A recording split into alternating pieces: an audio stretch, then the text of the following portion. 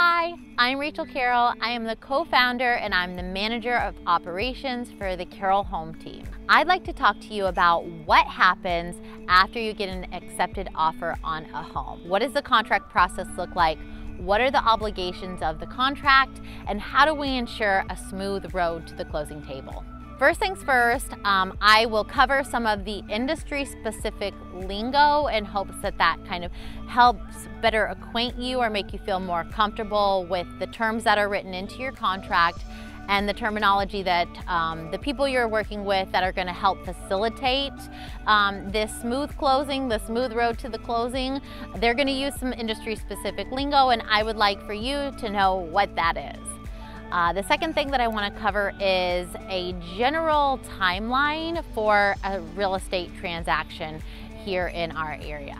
And I also want to cover some of the expectations for the different milestones that we know we're going to encounter along the way. All of these things are going to be extremely helpful to you as you walk this road forward. So first things first, you're going to have an executed contract once you have both the selling side and the buying side final signatures on the final revisions.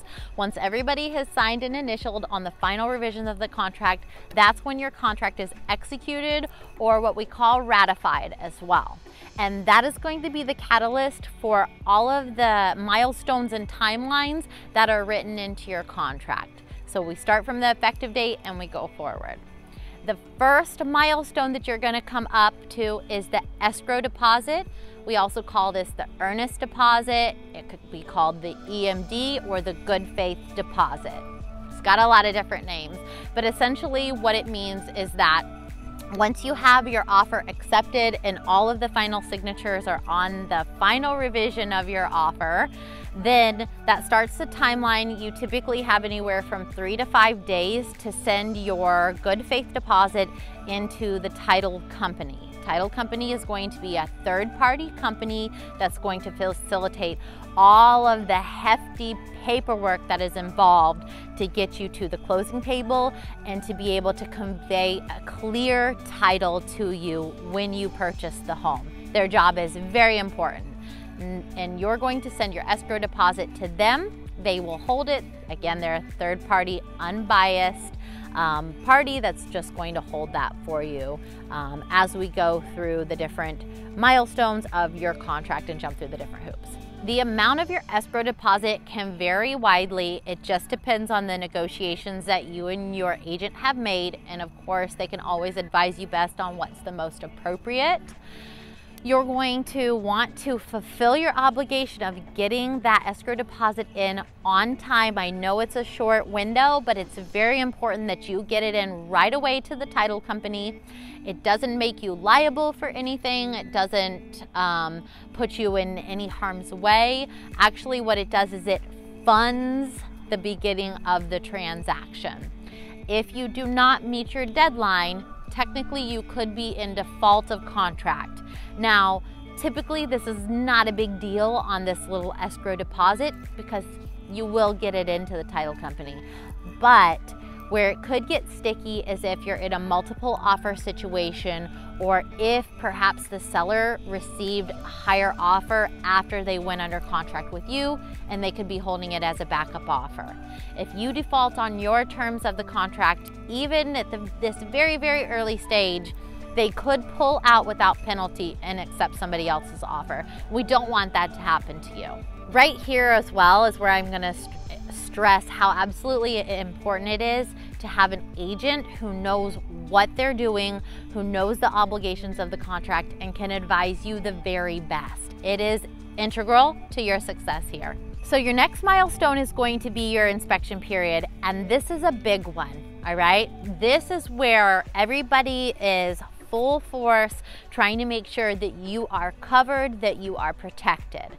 So your escrow inspection period, typically in our area, I'm just talking typicals, can range in between 7 to 15 days.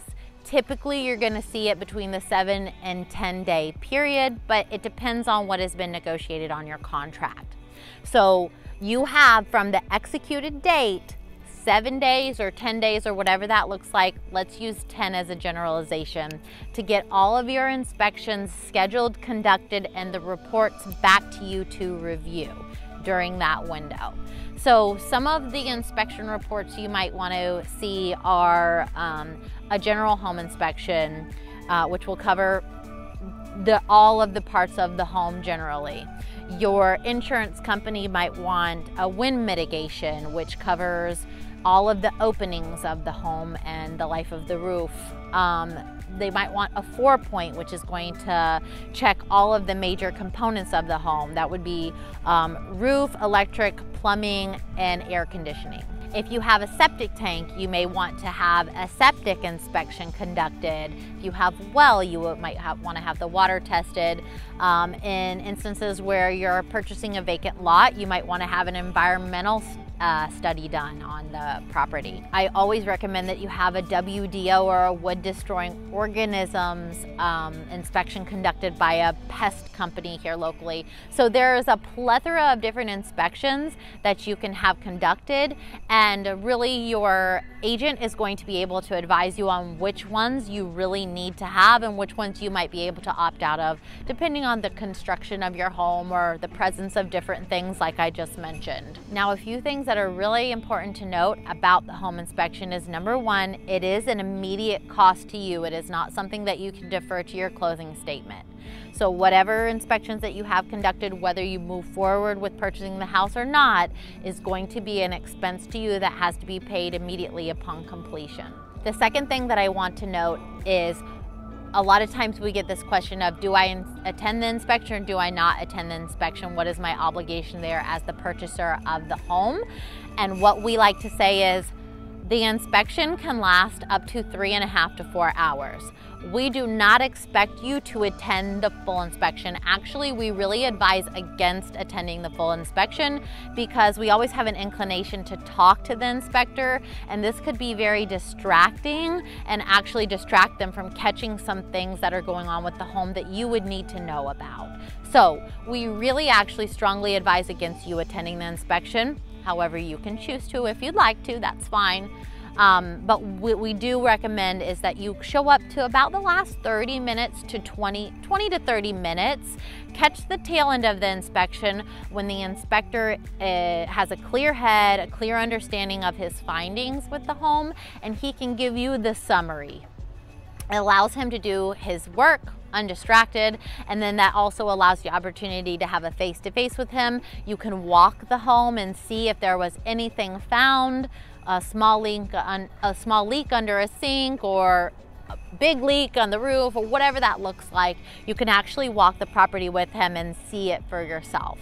So that's typically what we would recommend with the inspection.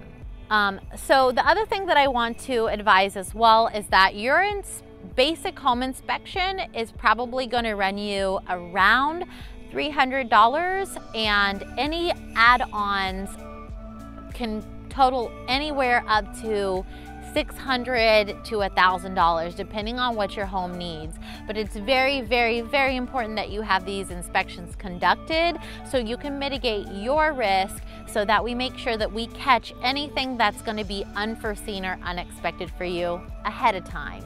And the last thing that I'm going to mention here about the inspection is that once you have your inspections conducted, if there is something that pops up on that inspection report, what are your options? You have 3 pretty much.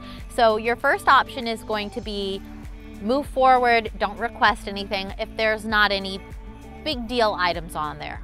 Every single home is going to have things come up on an inspection report. Even a brand new home will have things on there. It's just how it is. So either you can choose to do nothing because they're just minor things that don't matter much to you. The second thing is you can choose to back out of the contract if the things that you found are just too significant or you're worried about it. If you want to back out and move on to the next home or the next search, you can do that. The third thing is you can request repairs for the items that are found, or a credit to be negotiated to reimburse you for the work that will later need to be done to repair those items.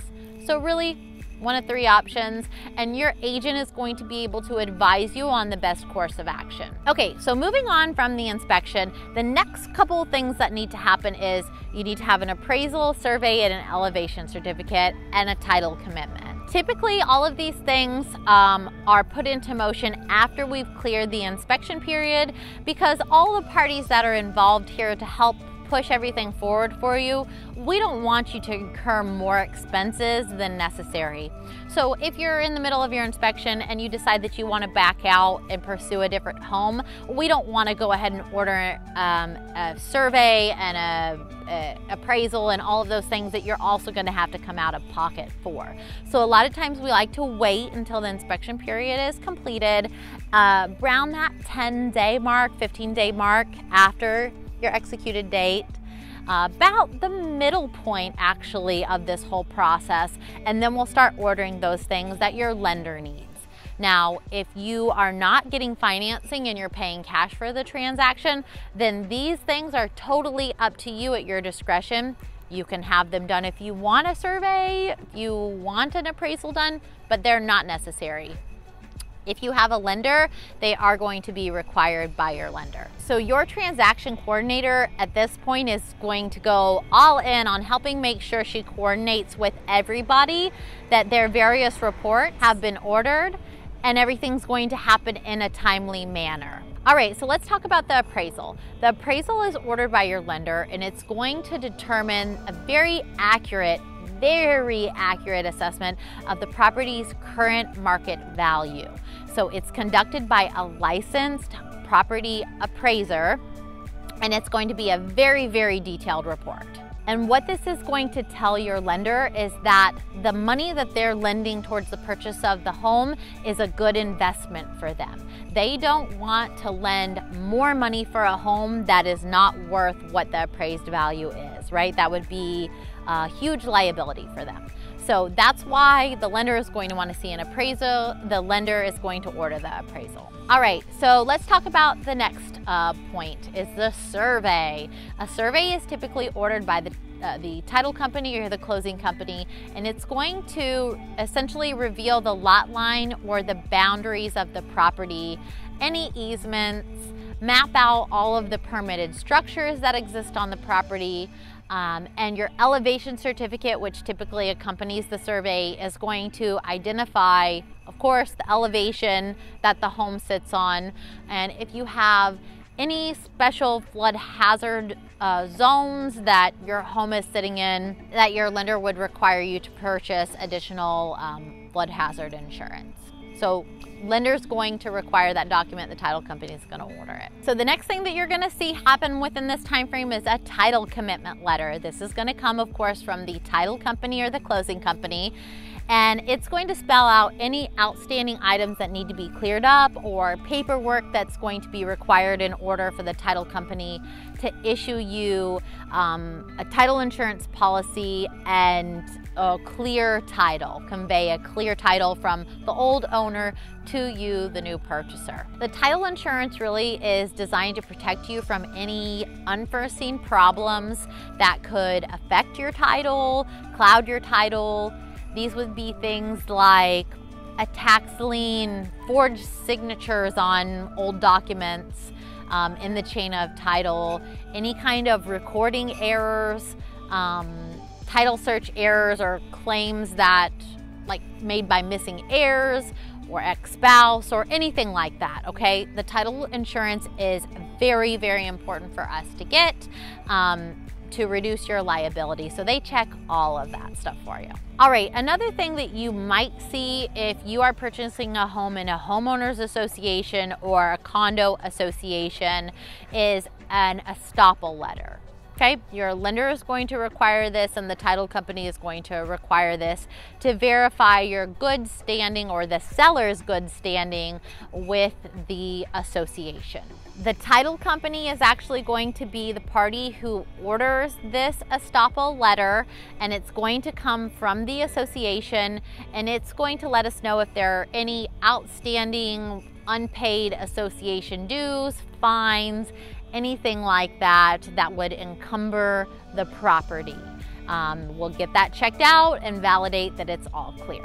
All right, so as far as timeline goes, the next milestone is going to occur around day 30, and that's going to be the loan approval. Again, if you're making a cash purchase, you don't have to worry about this. But if you are financing your purchase around the 30-day mark, unless it's been negotiated otherwise on your contract, is going to be your loan approval due date. And essentially what we want to see is an approval letter coming from your lender saying that either you have a conditional loan approval or a full loan approval, that all of the paperwork that they've requested has been turned in, their underwriter has validated that everything looks good, and that you are going to be able to obtain a loan from them. This letter is really important because it lets us know just a few days before closing that everything is on track. And that is typically shared with at least the selling agent on the listing side of the property who's representing the seller, so that they understand, yes, we're good to go, everything's proceeding forward, there are no unexpected hiccups at this point. So about a week prior to your closing, you're going to be working on things like making sure your transfer of utilities are scheduled, confirming your moving plans, setting a date for the final walkthrough with your agent. It's just going to be to verify that nothing new has come up since the last time you saw the house. There's not like a new gaping hole in the roof, or, you know, they didn't forget to cut the grass and now the grass is like up to your waist. All of that stuff, you're just going to check the home one last time before you actually go and sign for the purchase. Okay, now we're sitting just a few days before closing. You want to make sure, one last thing, that you have secured homeowners insurance policy, and that policy is bound, and you've gotten that information to your lender. Now where we sit, we should have our loan approval, we should have conducted our final walkthrough, and we should be waiting for our clear to close. Once we receive our clear to close, which means our lender is talking to the title company company is talking to the lender, both of them have reviewed the final figures, they match, everybody is on the same page, looking at the final figures and everything is approved, then we're ready to go to closing. Your closing date, time, and location will be arranged either by the transaction coordinator or by the closing company, the title company themselves. Your title company is going to verify with you the final end number due that you're going to want to send to them, to wire to them. And remember, the title company is the third party. They are unbiased. They are there to facilitate the successful sale for both you and the other party, so they're unbiased. If you wire your money to them ahead of time, it does not mean that your money is gone. It just means that it's sitting there in a safe place with a third party, ready for when we are going to go to the closing table and sign the final documents. Once both parties have signed all of the closing documents, the money is there with the title company, the lender gives their stamp of approval on everything that's been signed, then they'll let us know the contract is funded, everything is closed, and you can release the keys. And then you can really jump for joy, because at this point you're all done. The home is yours. You did it. You successfully made it to the closing without a hitch. Congratulations. All right. That is the contract in a nutshell. It's pretty specific, but it's really important here at the Carroll Home Team that we have informed clients. It is integral to making sure that you are happy, expectations are met, and that we're able to successfully accomplish your goals hand in hand. So if you need anything, let me know. Rachel Carroll with the Carroll Home Team. If you are somebody who is looking for a home in our area and you want to be represented by the best agents, give us a call, please. The phone number that you're going to use is 772-494-5422. 772-494-5422. Don't be afraid to pick up the phone and call us. We're here to help. Thank you so much.